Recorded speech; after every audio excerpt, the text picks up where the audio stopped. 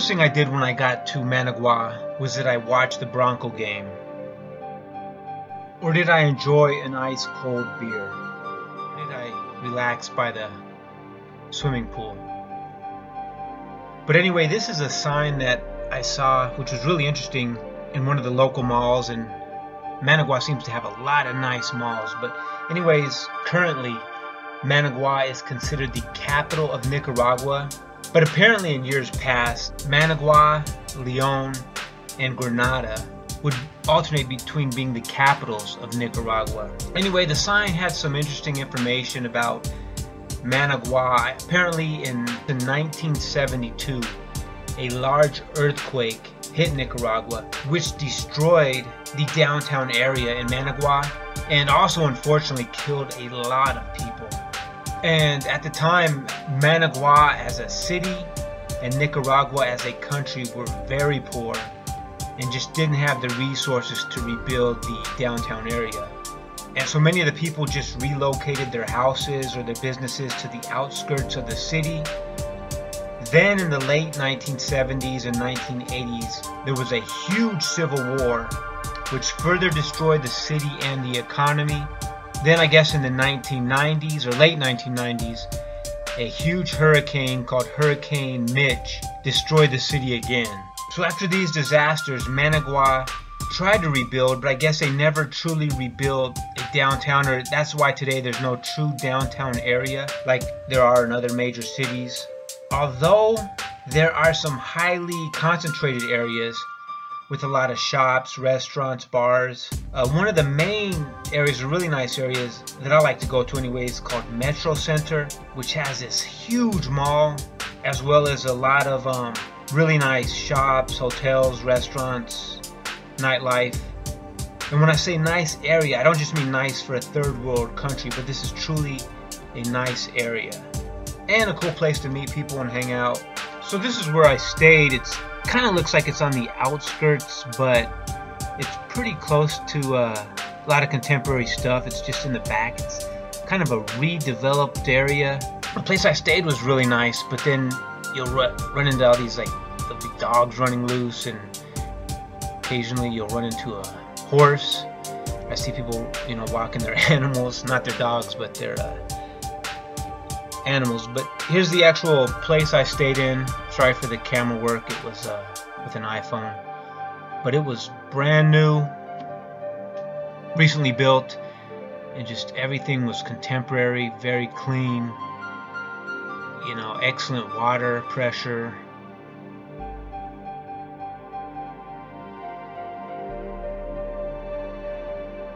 And really safe, secure area. Had a little patio here.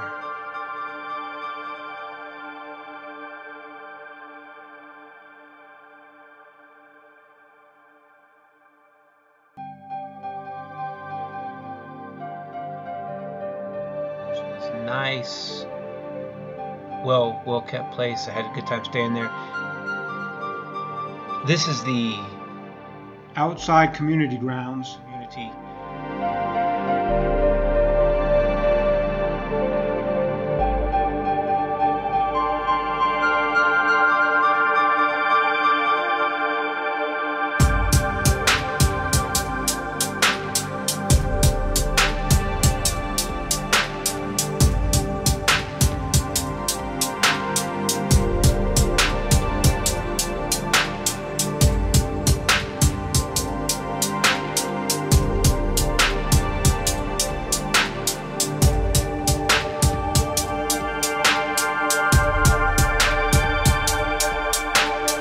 And here's the weight room, quasi-weight room. Nothing worked in here. Everything was broken. They even had these 2 pounds, I don't know if they're kilogram, I don't even know what they were. But they had these really good selfie mirrors, really clean selfie mirrors, so I had to take a selfie. But other than that, that gym just was not functional, not operational. So I spent most of my time at the pool. And this is what I was talking about earlier. This is what I consider the Metro Center area. People from Managua might say I'm wrong. I'm not an expert at all, but I think this was in the general area, and there's a lot to do in this area.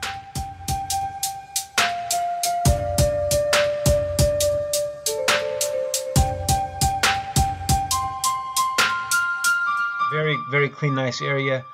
This statue was what stood out to me. This is Alexis Arguello. He was a really good boxer back in the day, obviously from Nicaragua. Now the good boxer is Chocolito, Roman Chocolito Gonzalez. But anyway, this statue, it's in the nicer area, but you can see people just truly respect it. There's no litter around it, no graffiti on it. They just keep it very nice. I guess it's controversial. He actually got into politics after boxing, and I believe he supposedly either killed himself or died in his sleep. It's kind of a weird story when you ask about it.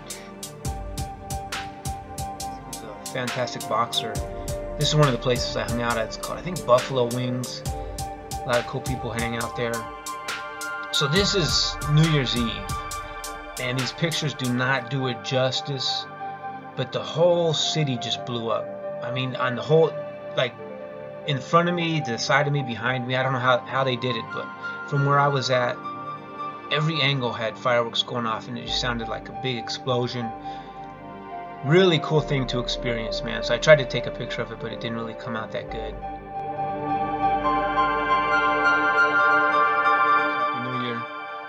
This is Granada. This is the city center where pretty much, I guess, everyone goes. There's a lot of high-end hotels, restaurants, shops, and this is obviously the church. That's kind of the staple of the area.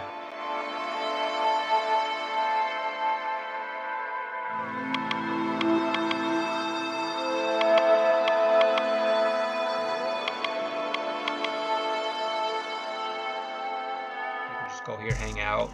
A lot of street vendors and restaurants. I wanted to go to the church to check out a mass, but I never made it. But they're going on all the time.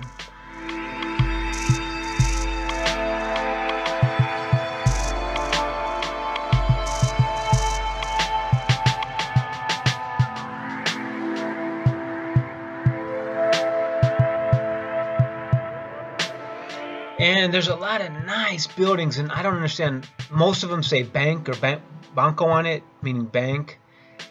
Yeah, but they're never open, man. I don't know why there's so many banks. I can speculate, I won't, but there are a ton of banks in this city. And they're in nice buildings that always seem to be closed. I don't know, I did go on the holidays, so maybe that was it, but I just found that kind of awkward.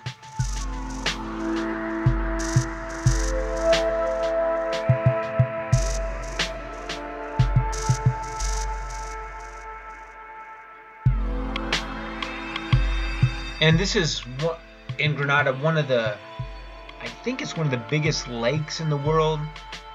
This place was really fun to go hang out and eat. I really didn't go in the water, and I saw people in the water. I personally wouldn't go. And this is right next to the city plaza. At nighttime, it really livens up. There's a lot of tourists and locals that go here, and great food, a lot of bars.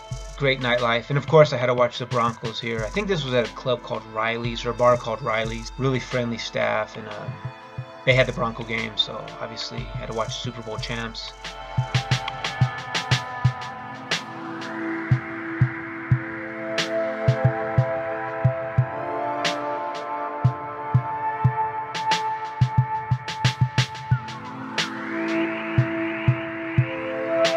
And back to the nightlife.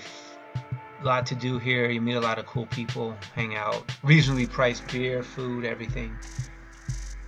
Now this place I stayed at was incredible. I actually stayed at another place first, but I didn't book it right, and it was so crowded I couldn't find a place anywhere. There was no vacancies, and the guy that actually owned this was really cool, and he actually took me here. I guess this lady, I don't know, I just got the feeling she didn't market it because she had some vacancies, and her place was incredibly nice. This is one of the nicest places I've stayed at, especially in Nicaragua. You can see how close it is to the city center, city park. And it's in this cool little top floor. Now the thing here is, in Granada I found when you stay on the top floor, at certain times of day there's no water pressure. You can't take a shower, there's no pressure, but this lady had a awesome compressor, and you just go downstairs and turn it on, and you could take a really hot, if you wanted to, really hot shower with great pressure. This is the main floor area, and she kept it immaculate, man. I just felt so at peace with this place. But again, I don't think she marketed it. It wasn't even that expensive, and no one was there. And the other places weren't as nice, and they were even a little more expensive, or at least the same price. So I was glad I found this place, and if I go back, I'll definitely stay here.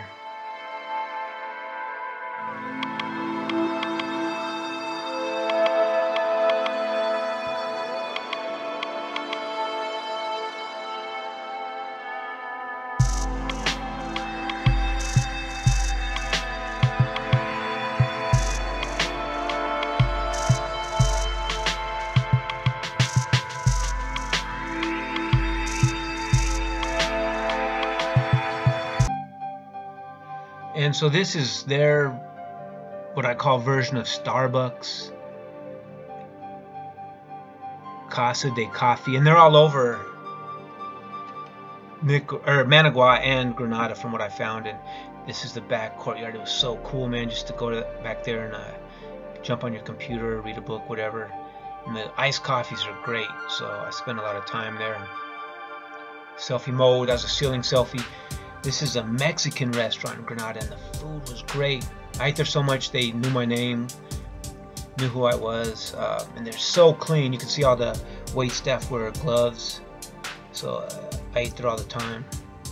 And this was kind of weird. They have this, they put up these signs, but one of these signs I saw frequently was, it's kind of like a certificate where they endorse or protect people from prostitution with minors, which is weird. I don't know if people go there, have sex with minors or whatever, but I just thought it was weird that I saw a lot of these signs where restaurants would help police the area. If you go there, be very careful. I don't know what the punishment is, but I'm sure it's severe if there's signs all over the place. Anyways, that was my journey to Nicaragua. I also went to the beach towns of San Juan del Sur, Rivas, so I'll have to put that up, but Managua and Granada were great. Strongly recommend you guys check them out. Take care and have a good day.